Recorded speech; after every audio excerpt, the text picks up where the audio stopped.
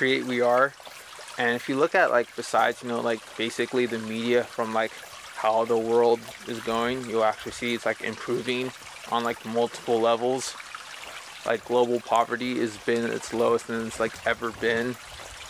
You know, casualties from, like, wars, it's been, like, its lowest since, I believe, the 50s or something like that. You know, children are actually, you know, not dying, you know, at a young age. Like before, like, children would, like, die before 5, and now that's not happening anymore. Less mothers are dying from giving birth. Education is more rampant.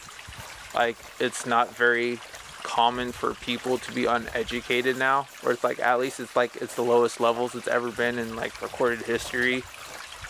You know, we're actually living longer. You know, vaccines are, you know, helping improving, you know, our lives.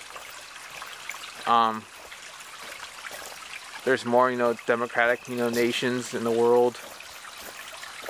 What else?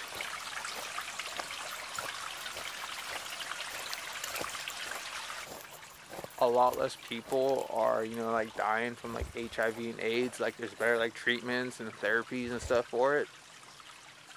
So, like, even though that, like, you know, like, the media portrays the world to be a very scary place, you know, it's really not. You know, they just, you know, portray that, you know, with, like, their war on terror, I guess you could say it. Peace.